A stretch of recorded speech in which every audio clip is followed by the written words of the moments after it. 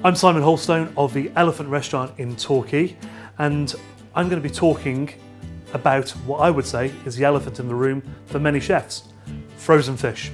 How I use it, how I think other chefs should be able to use it, and dispelling some of the myths and some of the scare stories that you hear about fish at this day and time.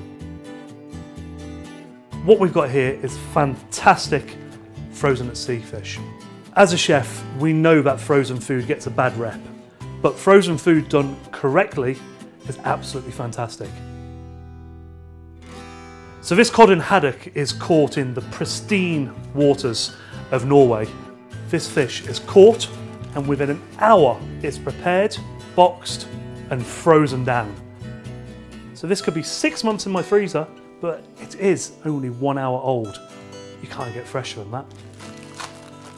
The fish comes in, it's all prepared, it's got the skin on, it's still got the bones in, but it's been cut down beautifully and packed, and the consistency is spot on and easy to get at, so I don't have to defrost the whole box just to get one fillet.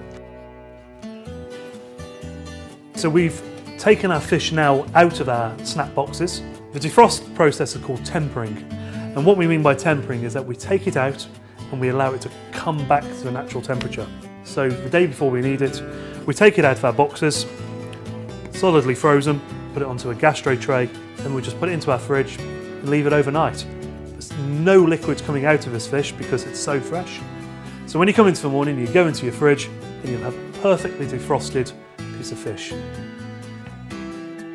So how would I use frozen at sea cod and haddock? Exactly the same as I would use fresh fish.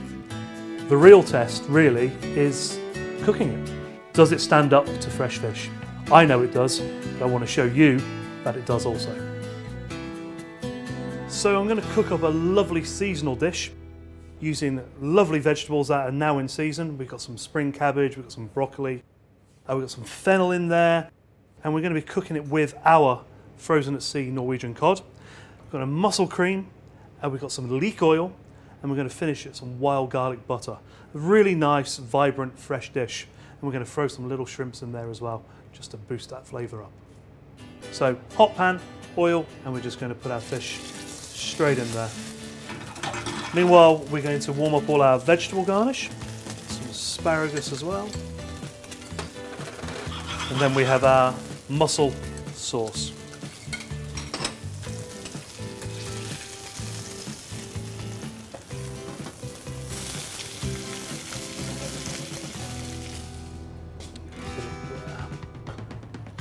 So our frozen at sea cod is now cooked.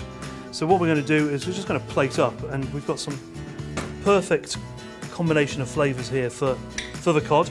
So we've got our spring cabbage, we've got asparagus, we've got some potato, we've got some diced fennel, some fine beans, a little bit of broccoli, some leek, and then we're just finishing it with some lovely brown shrimps. Our sauce is going to go around the outside of that. So just a nice mussel cream and a lovely piece of fish, just cooked. Look at that, stunning. Gonna put our wild garlic butter on top. Perfect. And then we're gonna add a little bit of leek oil to go around the outside. So there we have it, our Norwegian frozen at sea cod, cooked simply with a lovely seasonal vegetable garnish, a mussel cream, some leek oil, finished with some wild garlic butter. Beautiful piece of fish, previously frozen, sustainable from pristine waters of Norway. What do you think?